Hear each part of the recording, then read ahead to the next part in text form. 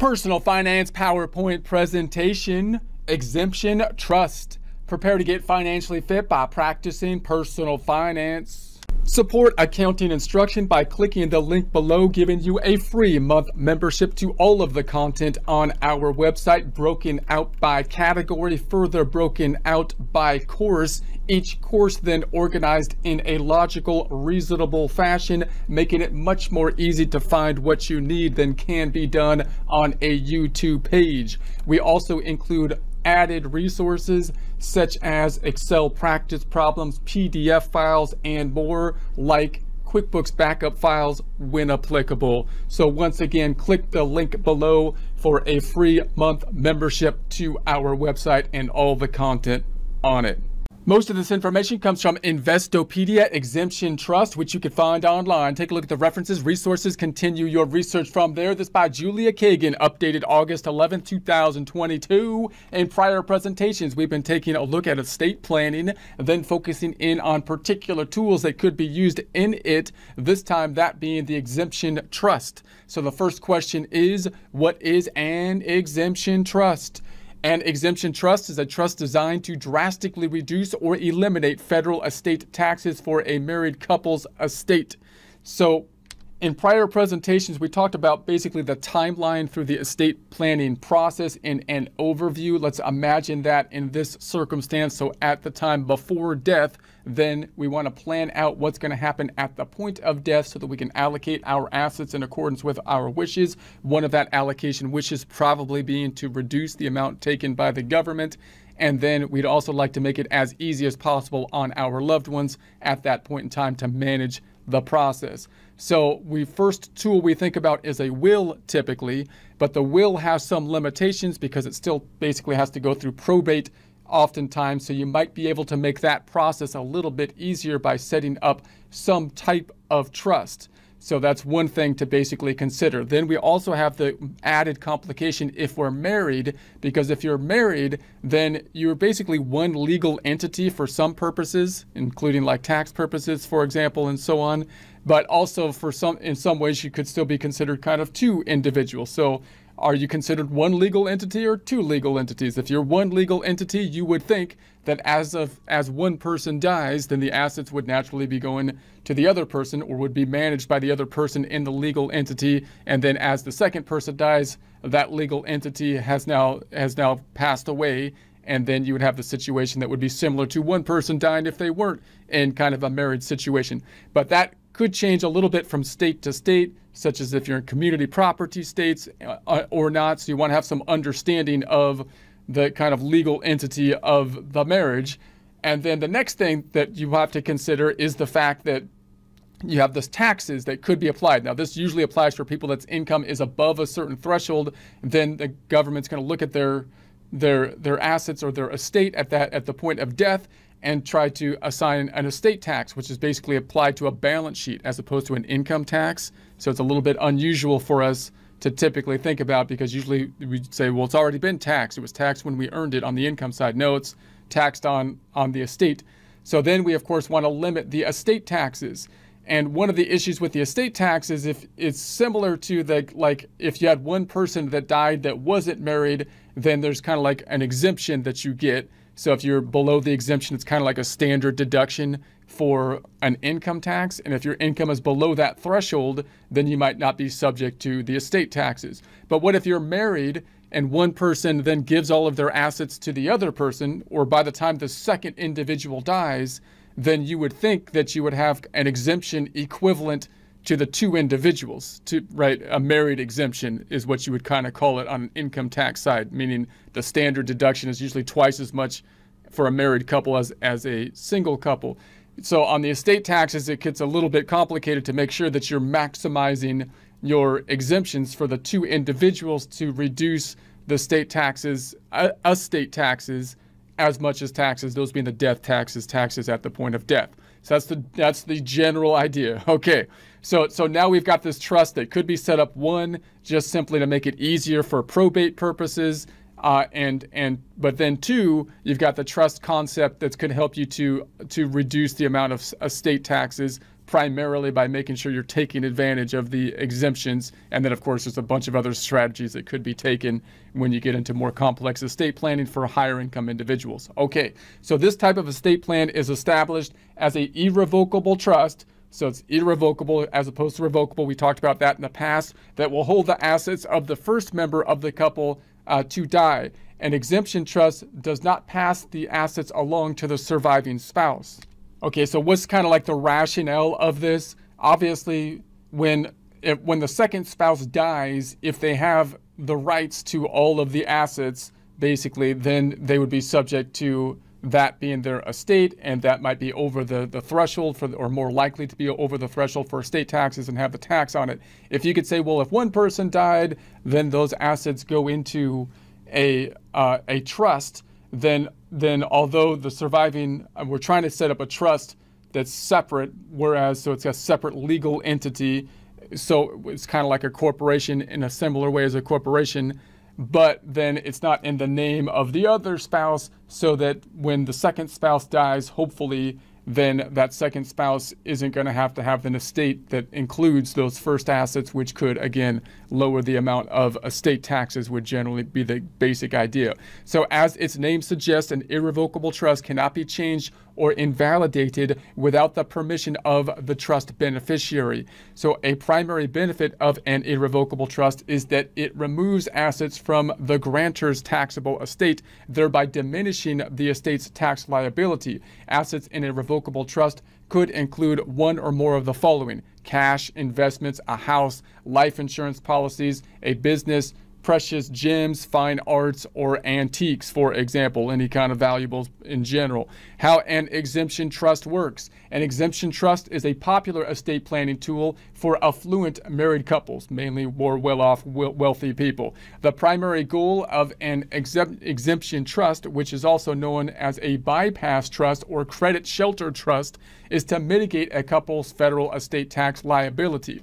So you're trying to minimize the tax liability, of course. With an exemption trust, the surviving spouse does not inherit the assets of the first member of the couple to pass away. So the first member passes away, you would think in general that the second one would basically be in charge of all the assets. They would be in their name. That's what we're trying to avoid so we can get the exemption. So we have to set up this separate legal entity, would be the general concept. That's my interpretation of it.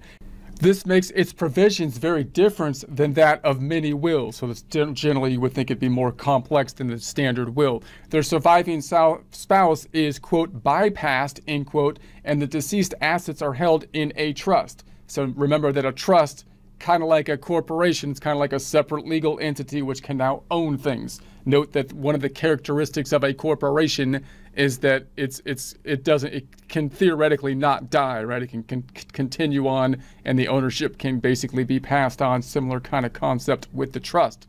So when surviving spouse dies, the assets are distributed to the trust beneficiaries, typically their children, if they had any. Because the surviving spouse did not inherit the assets directly, the beneficiaries are not held responsible for any estate taxes when they receive the trust assets after the surviving spouse dies.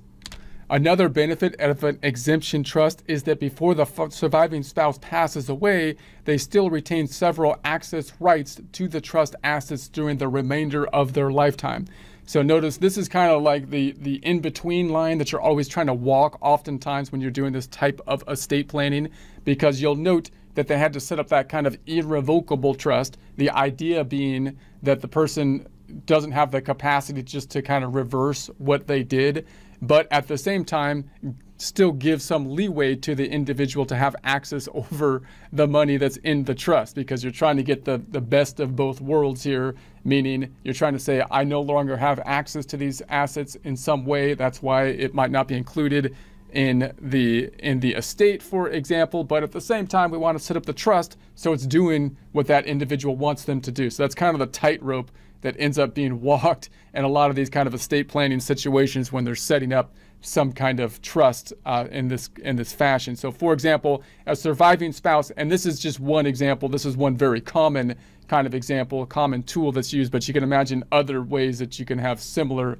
tools and have similar goals in place for estate planning using tools like trusts. So for example, a surviving spouse can tap into both the trust's income and its principal to pay for certain medical and educational expenses. 2017 federal tax law benefits exemption trusts. The tax law passed by Congress in late 2017 raised the exemption limit for estate taxes. In fact, it doubled the cash value amount that couples can transfer without being subject to estate taxes. Obviously, as we're doing our estate planning, we have to realize that there's a lot of uncertainty with regards to the estate tax law. It can change drastically depending on the political environment, and that uncertainty needs to be taken into place when we're doing long-term strategic planning with regards to estates. So the prior exemption amount was just shy of $5.5 million per person. As a result of the tax reform, the exemption was increased for an unmarried person, increased to $11.4 million for tax years 2018 through 2025. So for most people, you're probably saying, well, that's still quite high for the average individual. But just a couple things to note. Note that the estate tax, as well as kind of the income tax when it was really first put into place, was thought that it was only going to be applied to, very well-off individuals, which these days you would think like the billionaires would be the equivalents of what they're thinking about when it was first put into place, because those are the people that benefited most from kind of like the infrastructure and so on and so forth. And then these things tend to expand. Also note that the primary tax we have is the income tax. You get taxed when you earn the income. And now if you tax the balance sheet, you tax the estate, you're taxing basically the balance sheet. That's kind of like a double taxation. So it has kind of expanded to more people than you would think, and that gets a little bit scary as it basically continues to expand. It's also going to look like a much smaller number, 11.4, even that number, which is a lot different than the 5.5. That's a lot shy of like the billionaires at this point in time, and it's probably going to look a lot smaller if inflation continues to eat into it at a higher pace, because then the purchasing power will go down.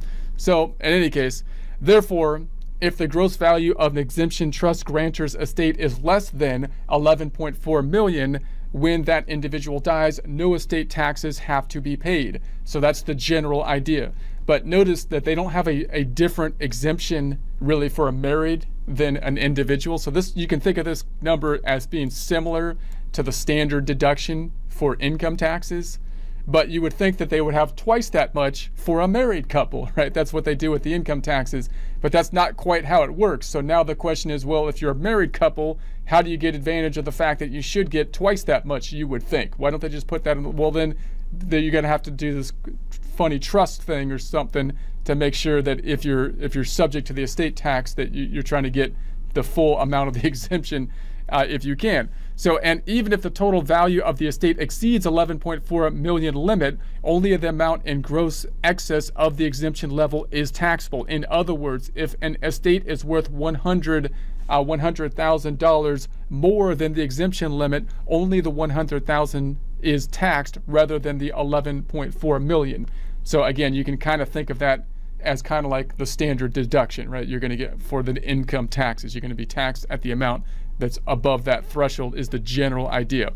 So example of exemption trust. Exemption trusts often use an A-B trust system in which two trusts, one belonging to each spouse, are funded roughly with the same amount and number of assets. Suppose Priya and Krishnan, I probably said those completely wrong, have created an exemption trust using the A-B trust system. When Priya dies, her assets are passed onto Trust B, and the excess beyond exemption limit, in this case roughly 11.4 million, is funded into Trust A to avoid federal estate taxes. Because now one person died, they're married, instead of the money just going to the other individual, you want to maximize the amount of the exemption that they would get at the point of death, right? So that you could fully grasp, and that's so you're gonna give it not to the other individual, you're gonna give it to the trust, and you're gonna take the exemption so that you're under the threshold, which is at 11.4 at this point in time.